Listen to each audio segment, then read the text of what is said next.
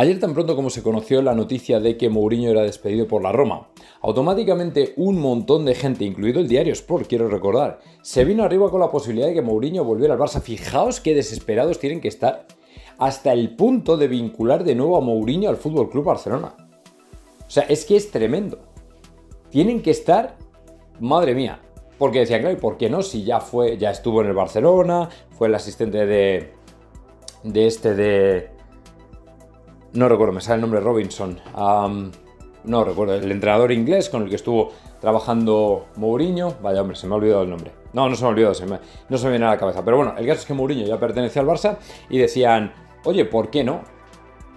Bobby Robson, ya lo tengo, Bobby Robson. Bueno, oye, ¿por qué no? A lo mejor sí que puede encajar, sí que puede ser. ¿Por qué no iba a funcionar? Claro que sí. A ver, efectivamente puede haber algo de esto, pero claro, Pedrerol dijo no. A mí me extrañaba, pero además Pedrerol llegó por la noche y dijo no. ¿Por qué? Pues porque Mourinho es madridista. Porque Mourinho, en su etapa formativa como entrenador en el Barça, ya dio un salto de calidad, aprendió muchas cosas y luego se marchó a Portugal precisamente para seguir puliéndose. Y fue donde triunfó. Pero claro, es que Mourinho luego, con el tiempo, se hizo del Real Madrid y lo que le quedó la espinita clavada fue en el Real Madrid.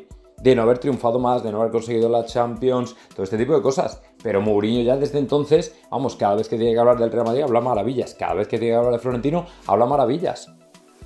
Entonces realmente dices tú, hostia, si es que aquí no hay mucho más que decir. ¿Entendéis? Así que lo siento mucho, pero no. O sea, que estéis desesperados yo lo entiendo, pero que ya os tiréis en brazos de Mourinho ya me parece... O sea, fijaos si tenéis que estar desesperados, culés. Hombre, yo creo que deberíais respetaros un poco. Respetaos un poco. Que tampoco, a ver, habrá otros entrenadores, entiendo yo. Pero bueno, esto es lo que comentaba Tomás, un entrenador italiano es lo que necesita el Barça.